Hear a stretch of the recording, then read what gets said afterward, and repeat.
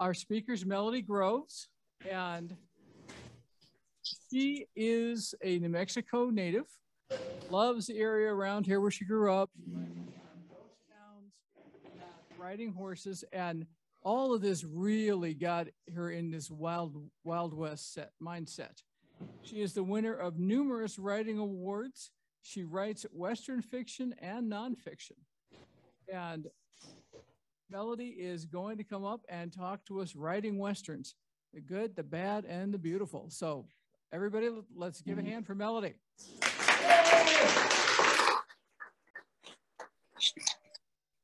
Good morning. Yahoo! Yeah, okay, I know it's yeah, we're probably not really thinking Westerns, but that's kind of where I live. I think I eat, breathe, sleep Westerns, and I live pretty much in the 1860s to the 1880s. And when people talk about this century, I'm back there. So my husband is always like, okay, we're in the 2000s now. We're not in the 1860s anymore. Okay.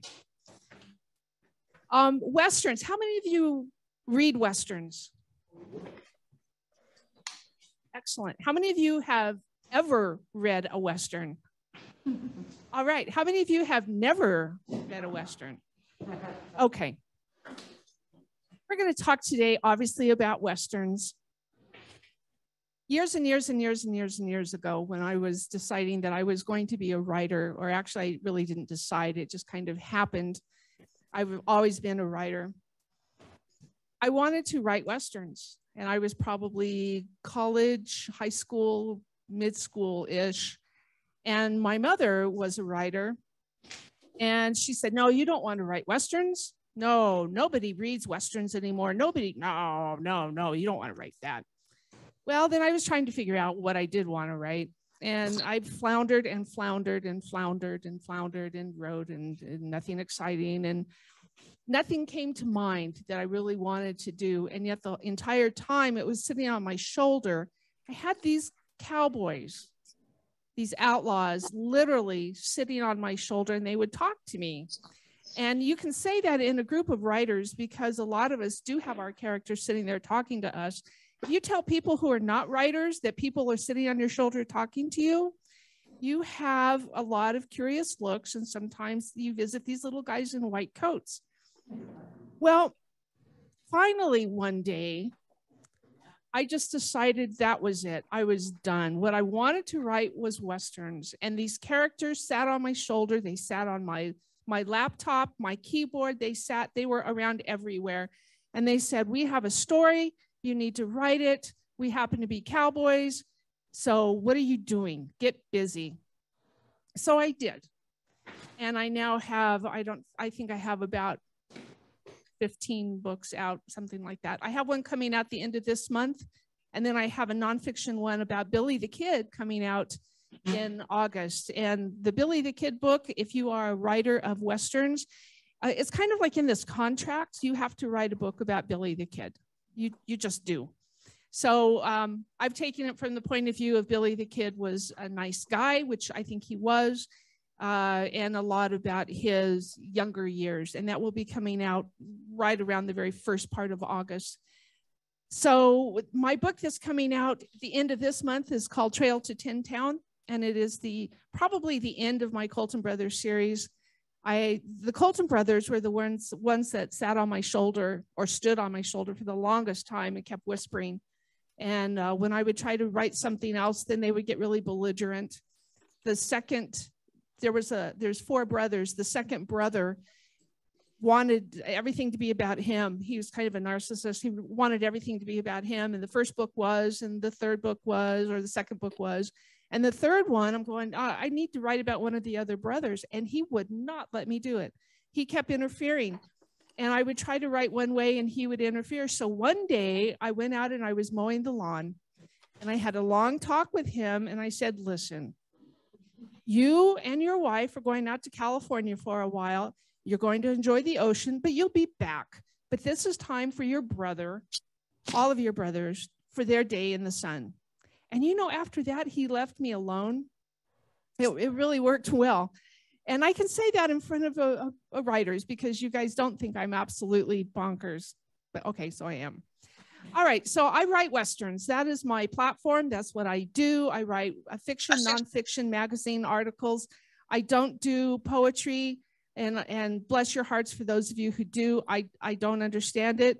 I don't understand how to write it, and I don't really write songs, but I know Joe does.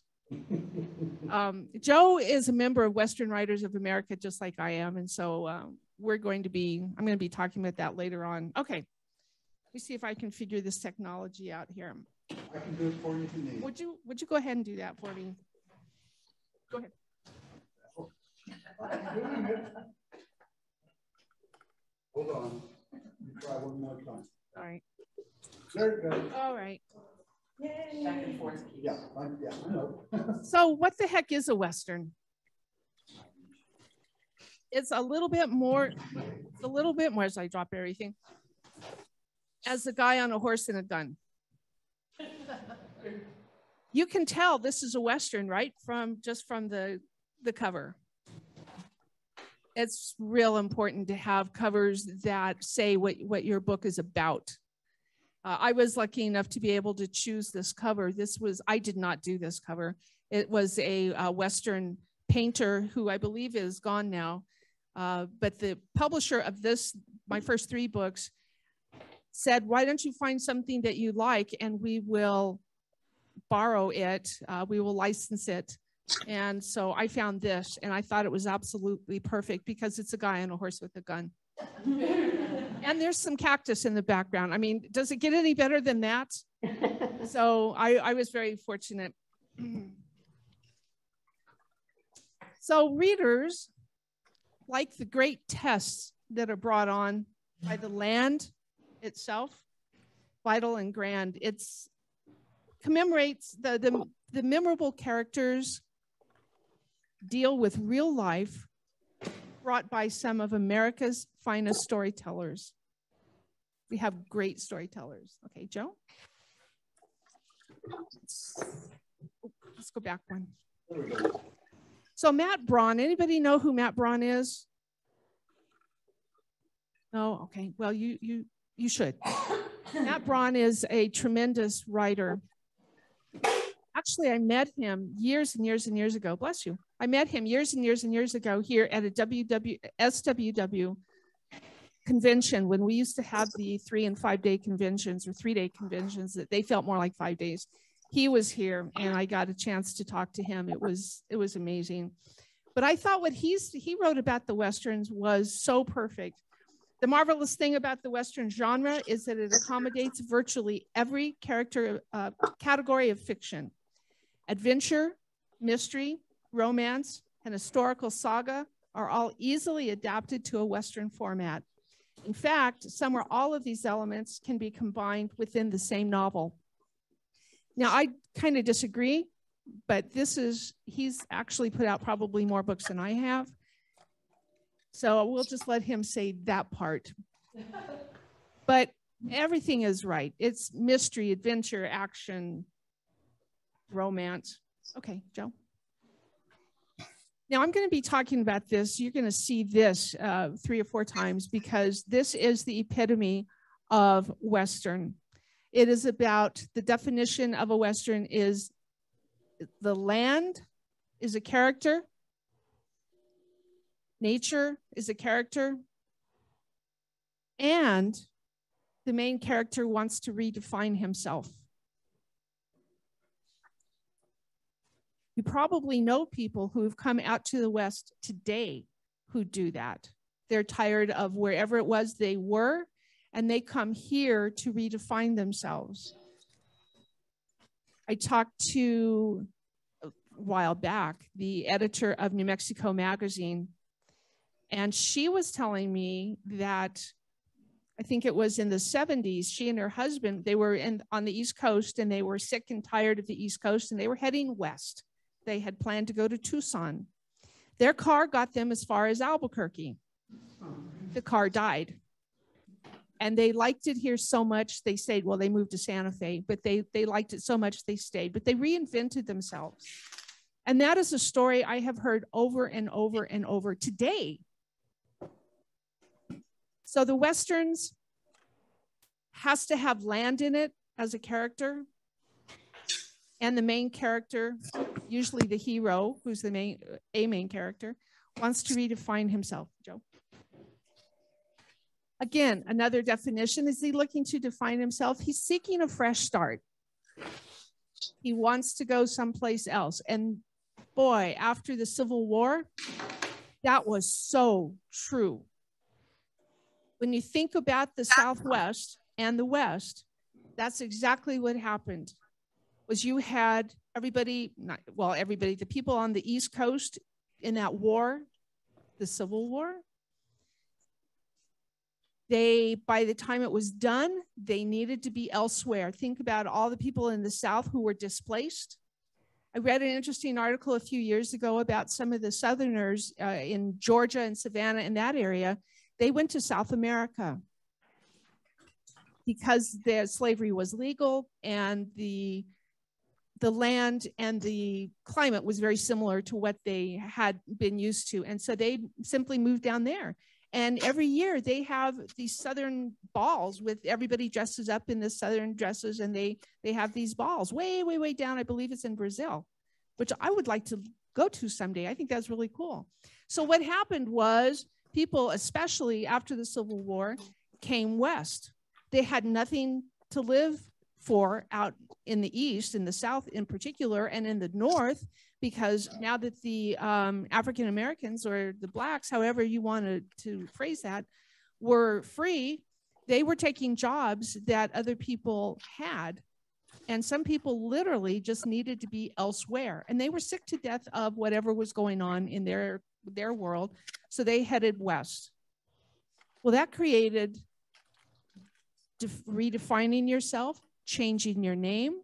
And the other part is there was not a lot of law out here. There still isn't, because we have so many wide open spaces, which is part of the Western genre. We have wide open spaces. So the law was few and far between. And so people took the law into their own hands. So I think in order to really read a Western with appreciation, you need to remember your history. And I'm not telling you anything that you don't already know. Okay, so land, nature is the main character, and the hero may die trying, unlike some of the other genres. In a cozy mystery, you're not going to have your main character, your hero, die. That's not done. And in a lot of the romance, actually, and I believe pretty much all the romances, your hero does not die. Now, your hero, let me just rephrase that. Your hero is the main character. Every story only has one hero. I argued with some people who were much better published than I was at the time. And I said, no, I have two heroes. And they said, no, you can only have one. That's the law of writing. So the hero is a main character who's usually, the story is told through his or her point of view, and they are the ones that do the most changing. You can always find the hero by which character is doing the most changing. By the way, if you have any questions, feel free to stop me along the way. Don't wait till the end, because then we will never remember what we were asking and talking about. So please just raise your hand or do something, whatever you do on Zoom. I don't know. I'm not real familiar with Zoom. Sorry. Yes, question. Are all Westerns set in the late 1800s? The question is, all are Westerns set in the 1800s? And I'm going to talk about that in just a moment. Thank you. Most of them are from 1850 to 1900, although what I'm starting to see is more coming up to the 1910s, early 1920s. But I don't believe you'll see anything truly after around 1920, because New Mexico and Arizona became states in 1912, and we had law then, and we had civilization, and the Western genre by then was going to be changing, because talking about some of the people, say in the 1930s, does not fit in the Western definition. So yeah, around 1850 to 1900. And almost all west of the Mississippi. Good question, thank you. And they're not really romances unless it's a Western romance. Western romance is real popular right now. But your hero kisses the girl and the horse in the Western romance. There's not a lot of romance in Westerns. So if you want romance, you're going to need to go elsewhere. And I'm not saying that it doesn't happen, but not very often. Okay. So we have some plots. What are some of the plots in the Westerns? Revenge stories, which hinge on the chase and pursuit by someone who has been wronged. And I brought in a book today, and I've already given it away. It's called The Longest, who's got that book? The Longest Trail, I think it is. Coldest Trail. Coldest Trail. I don't want to spoil the story, but that's exactly what it's about. Somebody feels he's been wronged, and so he's going to pursue the people who have wronged him. That is very, very popular, and there's so many stories you can write about that. The cavalry fighting Native Americans. Little Bighorn. Speaking of Little Bighorn, where Custer got his, if you ever get the chance to go up into southern Montana, and I'm trying to remember exactly where it is, it's where the Little Bighorn is. The end of June, one of the tribes up there does a reenactment of the Battle of Little Bighorn, and it is spectacular. They take it from the Indians' point of view, and they dress in what I call period costumes, which is like not a whole lot. The Indians do, and the cavalry come in their wool uniforms, and it is absolutely spectacular. It's most of the day, I'd say it's 4 or 5 hours, and at one point right before the battle, there's this hill, and there's a stream and this meadow, and then of course all the tourists watching. And I remember I was very busy looking at what was going to happen, because you had some Indians down here and you had the cavalry coming in over here. And I looked up, and at the top of the hill was a line of those Indians. I'm going, oh, I almost panicked, and I'm going, this is just a play. Those guys came down off that hill on their horses, came across the stream, and of course the water's going everywhere. The cavalry is like, okay, we're going to shoot. It was amazing. It was absolutely amazing. The funniest part, though, was a couple of the younger Indians who came off their horse, decided that they didn't want to play dead, so they got back up and continued chasing the cavalry again. It was actually pretty funny. But if you ever get a chance, go see that. It's so well worth it. You have outlaw gang plots. The bad guys walking down the street want to take care of the good guys, the sheriff. There's stories about lawmen or a bounty hunter tracking down his quarry. It just, what more can you say about that? You okay? No. All right, how about the next slide? Another one, and these are plots, and you're going to see these as you're reading your books and television and movies. There's a construction of a railroad or telegraph line on the wild frontier. That's the coming of civilization, and there's some people who really like it and some people who don't. I understand down around Tucson, when the government came in and started stringing telegraph lines, the Indians would come right behind it and snip it, because they called it the singing wires. They didn't understand it, but they would use the wire for something else. They thought that was pretty cool, but so they would have to go back. The government would have to go back and restring and restring and restring. And certainly you didn't want a railroad. I mean, look at Albuquerque here. In 1880, when the railroad decided to come in, what is now Old Town. Old Town went, no. First of all, this we don't really want you here because you're going to build a roundhouse. And second of all, we tend to flood because at that point there were no dams, and Old Town flooded quite often. They said, no, we don't want you here. So the railroad said, okay, so they moved 3 miles east. And there we are today. We have the roundhouse and everything else. So, you know, our history is exactly what these are talking about. The ranchers protecting their family ranch from rustlers, large landowners, or who build a ranch empire. Look at, is anybody watching Yellowstone? The show Yellowstone? Oh yeah, oh yeah. If you haven't, you really should. It's amazing. I could binge watch it all day. And then of course the conflict over resources such as water or minerals. You read the paper almost every other day, and what's New Mexico conflicting about? Yeah, our water. Okay. There are characteristics for the Western genre. You have to have a sense of wide open spaces because we have wide open spaces. That's what we do. And keep in mind, the Western is actually American. It is ours. It doesn't belong to anybody else. It started here. It's ours. The coming of the law that defines society, and I talked about that briefly. Law has to be established through the type of personal force that the law is meant to suppress. So we have these people shooting each other because we don't want law around these parts. But we need law, but we don't want it. We don't want your law.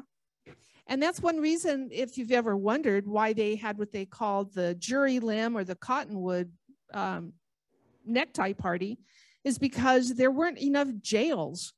There wasn't enough sheriffs and marshals and people like that to take care of horse thieves and rustlers and people like that. So they went out, they being the vigilante committees, went out and hanged them themselves. You just did that. There was a gentleman up in Montana who his last name was Plummer, and actually it's in my book. He became a sheriff, and in that particular town, he created a jail, built a jail, and then found himself in it. It ended up getting hanged. So it's really interesting. I think it's fascinating. And then the sense of what is gained and what is lost. Yes, you talk about, and these are characters. They come to a small town. They like the small town atmosphere. Everybody knows everybody, but then they start thinking, well, I wish we had a restaurant. I wish we had an extra store so that we could do some comparison shopping. I wish we had this, we had that. And pretty soon you've got a larger town. Well, they're saying, I wish our town was smaller. You get what you want, but at what expense? Or at what price? The hero sacrifices himself for the sake of the law in the name of civilization.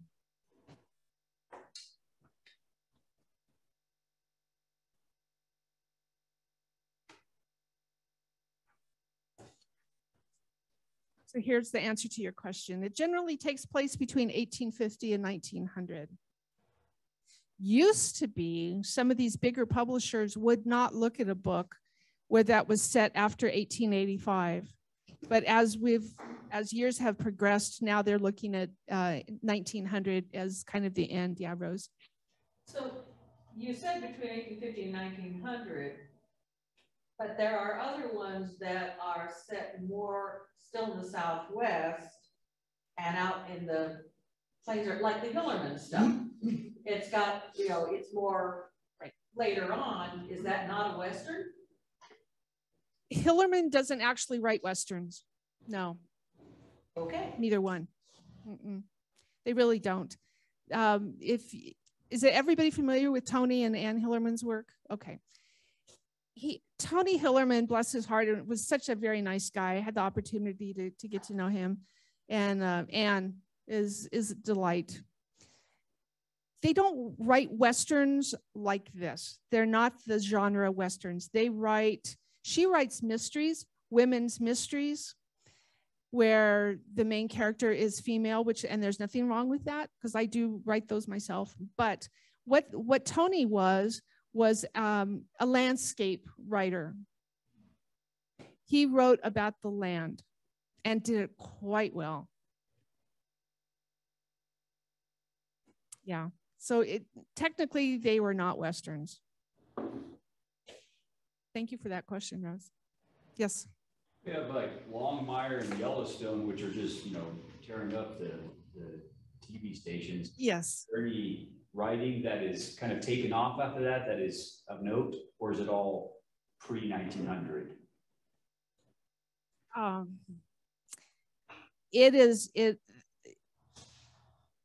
The Western genre is really starting to boom because of Longmire and Yellowstone. Craig Johnson from Longmire is a member of Western Writers of America, by the way, just throwing that out there. Yeah, those successes have really helped the Western. It's that shotgun thing. All of a sudden, everybody's going, oh, a guy with a horse and a gun. Okay, so it's 2022. That's all right. Maybe, and we'll look at, with Yellowstone, they had, what was it, 1883? I haven't had a chance to see it yet. The precursor. Yeah, which just came out. I really want to see that. So yes, thank you guys for doing that. It's just amazing what's going on. Yes. And some of that, truthfully, is because of Western Writers of America, and I'm going to be talking about that here in just a moment. I'm a little bit prejudiced about that organization, but I will be talking about it. So we do have two main themes. We have the untamed frontier and law and order, and as you can tell, there's clashing there. As I was mentioning, you've got law and order, and then you have this frontier, and people say, well, I'm going to do it my way. I mean, we have, especially out here in the West, we have a lot of people who say, I'm going to do it my way. And then other people say, well, that's not the law. You have to do it like this. Well, I'm not going to do it like this. Whoa, yeah. So I have never lived back east, but I'm thinking that this is definitely more of a Southwestern and Western thing that happens. Westerns are known for adventure and action. As a matter of fact, I was talking to a publisher who does the audiobooks, and he was telling me that he loved Westerns because they sold incredibly well to truck drivers, because about every 7 minutes there was some sort of fist fight, gunfight, or some sort of action, and the truck drivers liked it because it kept them awake. I said, there you go. So I do write a lot of actions. When I first got started, I was trying to write a fight scene, and I wasn't getting it right. So this lady I know who was a dancer, she says, okay, let's fight, you and me. And I said, well, I don't know. Man, before I knew it, I was down on the floor. She was on my back. And I said, well, I can still move my shoulders. So she put her knee on my shoulder and went, now you can't. And so I write that into my stories, because I know firsthand that when somebody's kneeling on your back and the other knee's on your shoulder, you really can't move. So there's a lot of action like that I've learned through the years that I incorporate into my stories. But yes, you have adventure and action. The elements: conflict between settlers and Indians, lawmen in the small town, new town on the frontiers, the cowboys. You have all of that conflict. Typically, it takes place in the untamed open West, because how exciting is it if you were like in, I'll pick Chicago in, say, 1880, and downtown Chicago, somebody opens up a bakery. Okay. If you're in the middle of West Petunia, New Mexico, and somebody opens a bakery, it's a big deal.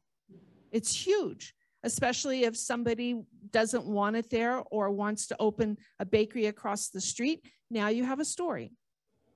Some of these things only work here in the West. So, and cowboys are hired hands who work horses and cattle. And the feeling goes is that you're only a cowboy unless you can't do anything else. And cowboys wear bandanas, denims, and Colts. It's easy to spot a cowboy. Next.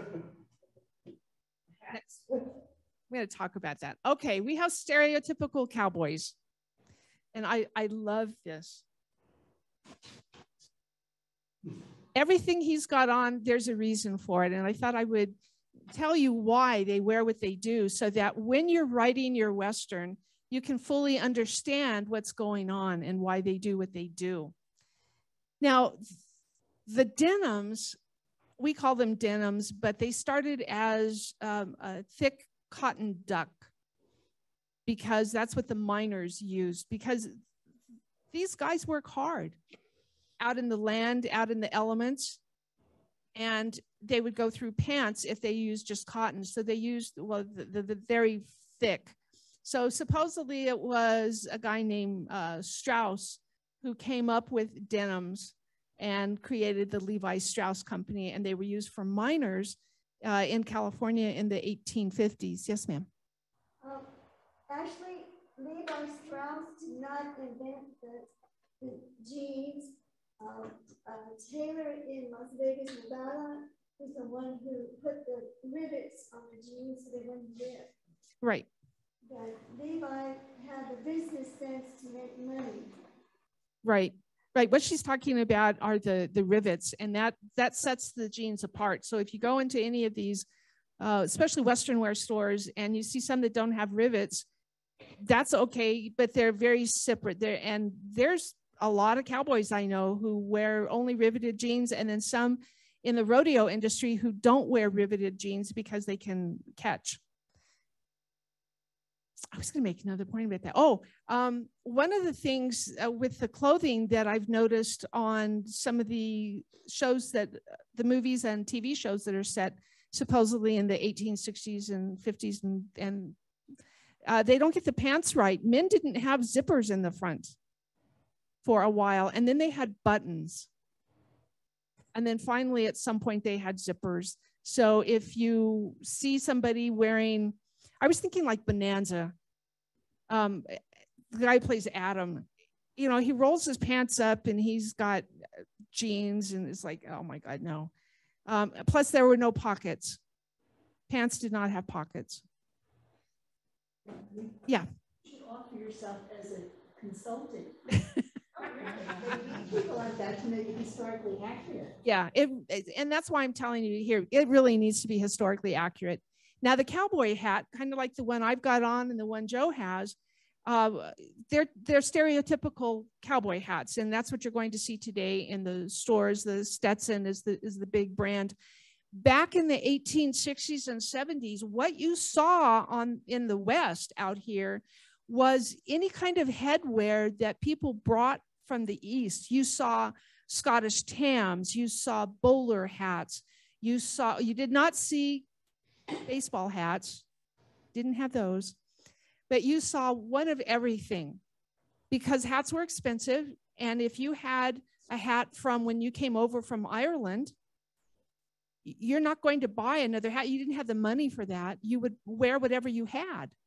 And so sometimes you'll see some of these Westerns that the cowboys are not wearing a traditional Stetson, and that's okay. But everybody wore a hat. The women did too, because it was so much sun, and we all should be wearing hats. Did you have a question? I have about how much is this historical fact influenced by the Hollywood image, because that actually created very much that cowboy. I'm sorry, by the what? The Hollywood. The Hollywood. They influenced each other. Hollywood came after the cowboys. Hollywood didn't really come around until the, early 1900s.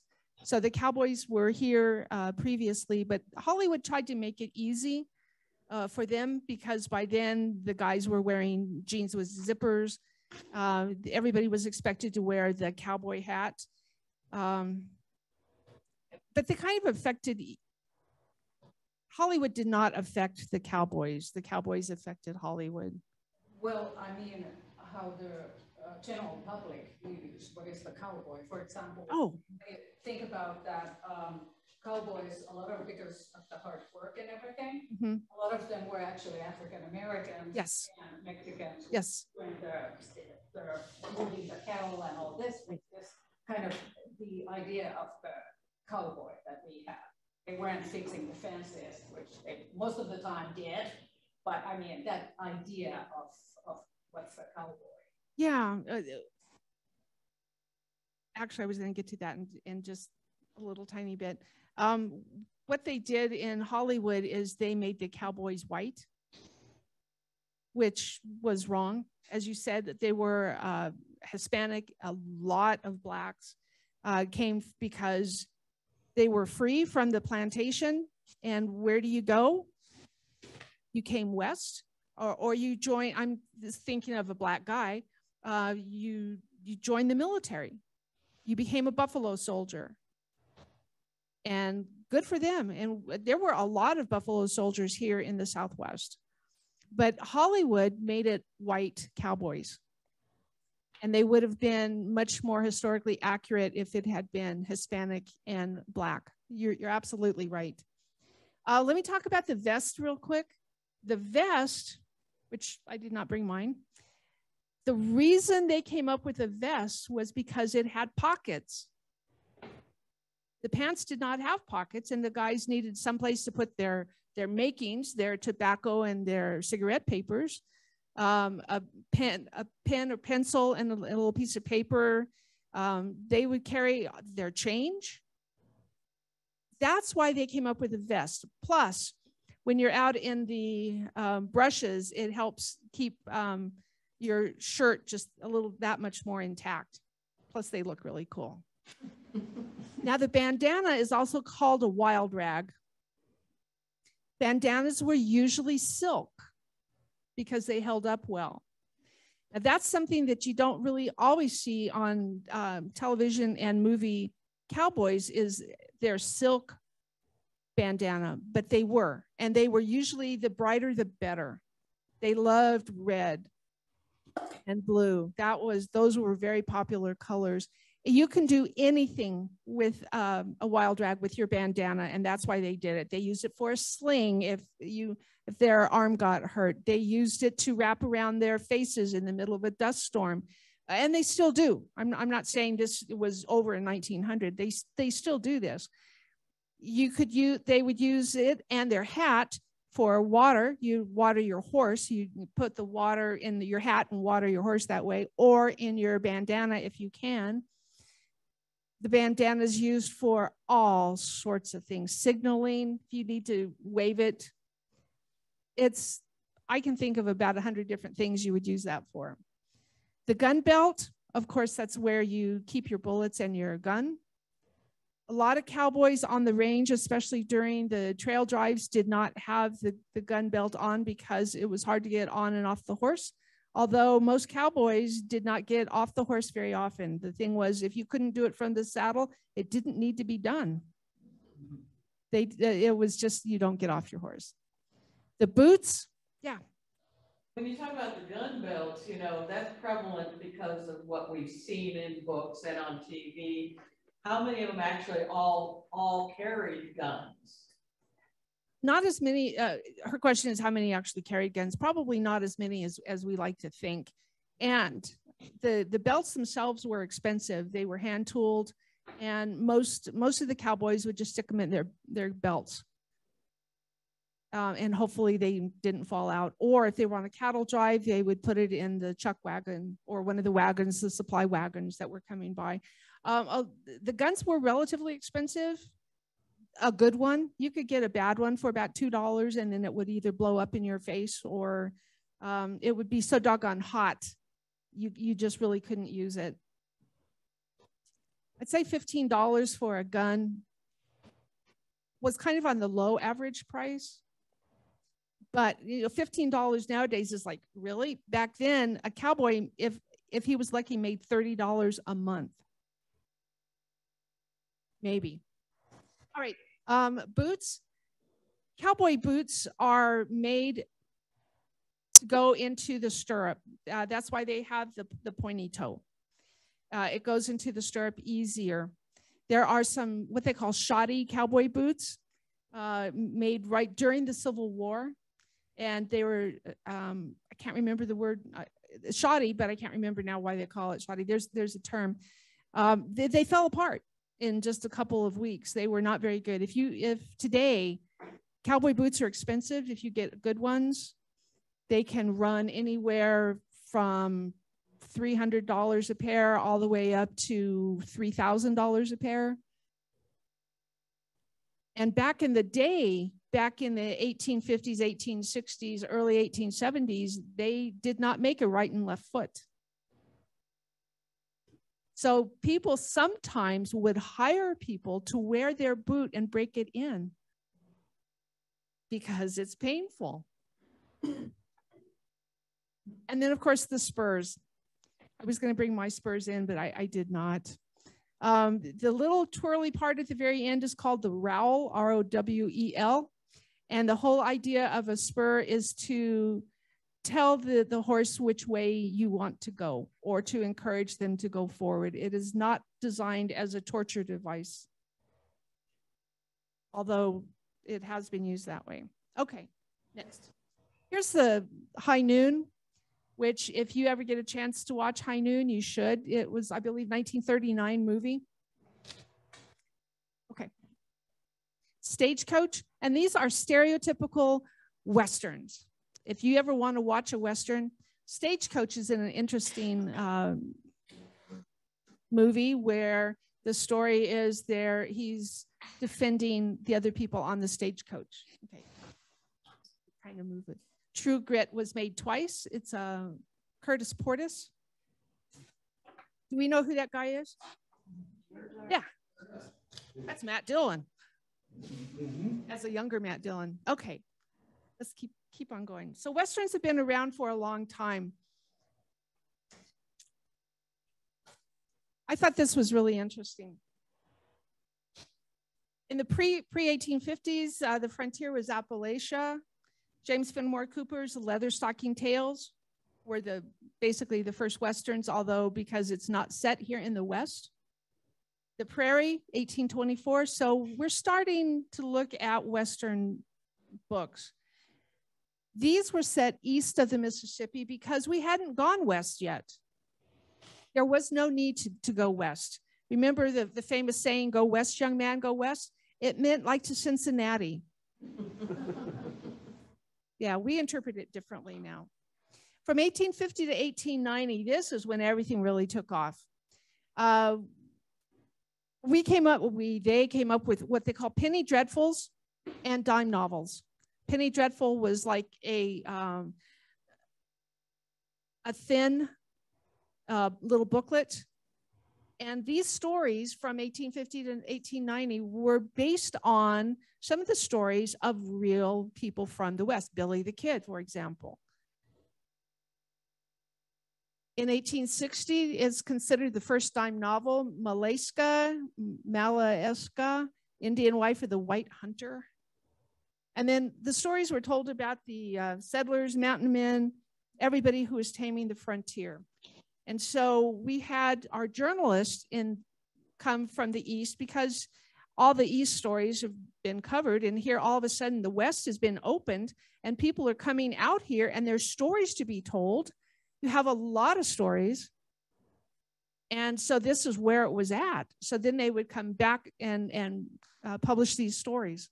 Okay.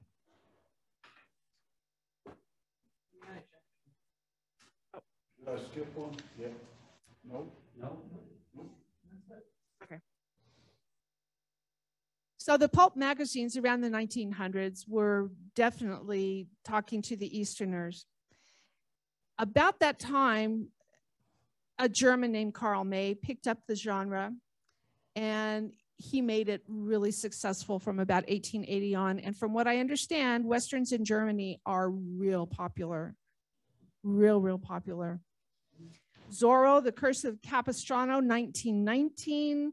Owen Wister's The Virginian, which is considered, in Western writers anyway, is considered to be the very beginning of Western writing. It was 1902. Hopalong Cassidy series, Zane Grey's Writer of the Purple Sage. Pulp magazines, Max Brand became a household name. And then, of course, the Western movies, once they started coming up with the ability to make movies, which was in the late 1890s. And the very first movie was shot here in Albuquerque, by the way. Just saying. We started it all. Okay. What was it? It was this, what was the name of that? The Little Indian Girl. I remember there was a picture of an Indian girl down around, what's south of town here? Isleta. And it was a minute, maybe 30 seconds. And I know back east, some of the people thought it was a mark of Satan to see something live up there, and they didn't trust the movies because they thought for sure something bad was going to happen. And they would walk around trying to find out where this person really is, and nobody really understood. Seminole Westerns were published in the 1940s. Big Sky, A.B. Guthrie, Shane, The Way West, a couple of those are Pulitzer Prize winners. We came up with Louis L'Amour, who was very busy up in Durango at the Strader Hotel. He would stay up there and write. Ray Hogan, Luke Short, and of course the Westerns on television and radios. Gunsmoke was a radio show before it was a television show. Gunsmoke, Rawhide, Bonanza, High Chaparral, Have Gun Will Travel, among others. There were like 20 or 30. There was a bunch of Westerns. You couldn't, they were always there. And I liked this, from the 1940s to 67, the biggest was Kid Colt Outlaw from 1949 to 1979. And the reason they quit publishing Kid Colt Outlaw is they ran out of ideas. Marvel Comics, DC Comics, and Fawcett Comics are the ones who still are doing Western comics. The, what is it called? Graphic novels. And then, of course, Red Ryder was syndicated from 1938 to 1964. And we had our own Red Ryder place here in town. Yeah. Indian Day School. Indian Day School. Thank you. I could see the cover. I couldn't think of it. All right. And then from 1970 to the 80s, we had Louis L'Amour, Lonesome Dove. Anybody read Lonesome Dove? Bless your heart. That is considered the best written book ever. It is amazing. Larry McMurtry, who died about, a year ago, I think. Really nice, interesting man. We had Blood Meridian from Cormac McCarthy, Good Old Boys, The Time It Never Rained, Elmer Kelton, Man Who Loved Cat Dancing, Dutch Uncle, Marilyn Durham, one of the few women Western writers. And then the reader's interest from around the 1980s started to lag, partly because of adult Westerns. Some of the Ralph Compton things where you have to have a sex scene at least 3 times in a book. I've read some of them and they're just, my personal opinion is there's kind of slutty material. I don't need that. I want a good story. All right. So writing organizations, let's go. We have Western Writers of America. And like I said, Joe is a member. I've been a member 15, 20 years. I became a member because I was attending a Southwest Writers meeting, and Johnny Boggs, who's going to be speaking here, was telling me, he says, you need to belong to WWA. And I said, well, I've only published a few things. And he goes, oh, you need to be one of us. So I am, and I'm incoming vice president. Just got elected. Scary part about that is unlike Southwest Writers, I was president of Southwest Writers for 2 years. WWA, what you do is you are vice president for 2 years, automatically become president for 2 years, and automatically become past president for 2 years. So it's a 6-year commitment to sit on the executive board. They're going to be so tired of me. Women Writing the West started in the 1980s, and I could not find a date then it actually started. Women Writing the West, they have their conventions here fairly often. This year in October, they're going to Oklahoma City for the first time. But it's a heck of an organization, and I think Ann Hillerman's a member. I've been meaning to join, I just haven't. The Western History Association, 1961, Wild West History Association. Those two associations are nonfiction. Definitely nonfiction bent. And the Western Fictioneers that just started about 12 years ago. Those guys do fiction, obviously, and they're funny. And then How to Break In. I'm kind of rushing because this is taking longer than I thought it would. Okay. You write for magazines. If you want to write a Western, you write for magazines. True West, Wild West, Cowgirl magazine. They're always looking for good stories. You needed to have an interest in the West, and since you live here, you really have a leg up. And the nice thing about fiction is you don't have to have an agent to get your book published. I don't have an agent. I have about 15 books out. What you need to do is join one of these organizations, and you will meet these editors. All right, breaking in, obviously you have to tell a good story. You have to have conflict. If you don't have conflict, it's boring. You don't have a story if there's no conflict. And don't forget, as we were talking earlier, you have people other than white males. You have Indians, Mexicans, Hispanics, African Americans that worked and founded where we live. There's lots of various cultures in the West. Okay. Publishers. Two Dot, Roman Littlefield. Two Dot has been doing nonfiction now for a while. I have 2 or 3 books out. My Billy the Kid book is from Two Dot. They are just now expanding into Western fiction. So if you have a Western fiction, and especially one that is not white guy centric, they definitely would be interested. 5 Star, which is Gale and Cengage, they are a huge corporation. They do fiction. Most of my books, six of my books, I think, are with 5 Star.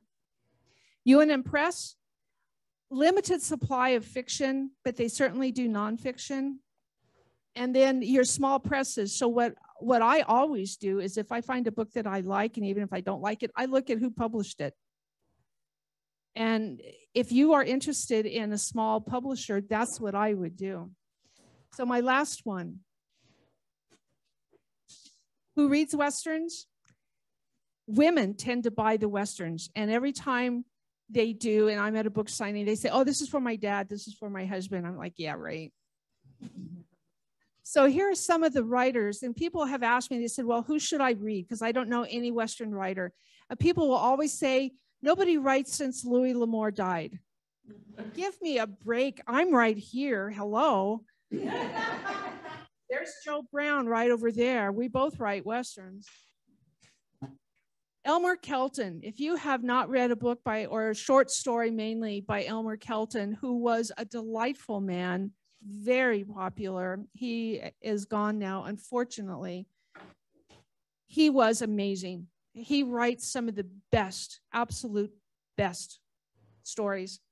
W. Michael Farmer, Mike Farmer. His name isn't out there, but it should be. He has a series of books set, he lives in Virginia, but he has a series of books set in southern New Mexico, and I call them his what if books.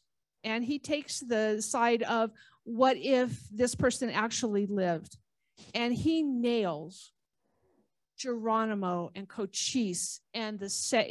He's wonderful. You have to read his stuff. C.J. Box, Chuck. He's more of an environmental mystery writer, but he writes Westerns. Craig Johnson, we were talking about Longmire. Larry McMurtry, Lonesome Dove.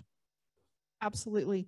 Johnny Boggs, who's going to be speaking. I didn't realize he was going to be speaking when I put his name up here. He and I are buddies, and he's written like 40 bazillion books. and won all sorts of awards. I hate him. No, actually, he's my friend. Carol Krieger, if you like Western, of course you like Westerns. If you like mysteries set more on the West Coast, like in California, and it's perfectly fine to set your Westerns in California, check her out. And I believe her stories, if I remember the last one I read, it was around 1915, 1920. Excellent writer, excellent writer. Vicki Rose, she goes by Easy Jackson with Penguin Putnam, a big publisher there. She's excellent. Lucia St. Clair Robson. Oh, yes. She's writes from more or less from the Indian point of view. Oh, amazing. Lauren Esselman still writes on a typewriter, like a Smith Corona typewriter, and he does not do email. Excellent. He does mysteries, Western mysteries with trains. David Morrell, you probably recognize that name. Think Rambo. Rambo. He created Rambo. He lives up in Santa Fe. He's an excellent writer. He does graphic novels. He's also, all of these guys are members of Western Writers of America, by the way. Half of them are Southwest Writer members. And some are Southwest Writers members. Tom Cobb has written a couple amazing stories. He's a former college professor. Preston Lewis also lives in Santa Fe. He's a buddy of George Martin. Writes amazing stuff. And of course, Ann Hillerman. I mean, she doesn't even need an explanation. She also lives in Santa Fe. Her stuff is amazing. So I know I kind of pushed through that, and I know we're just a tad over time, but I really encourage you to pick up a Western and read it. Get some of the good ones. Don't get some of the icky ones.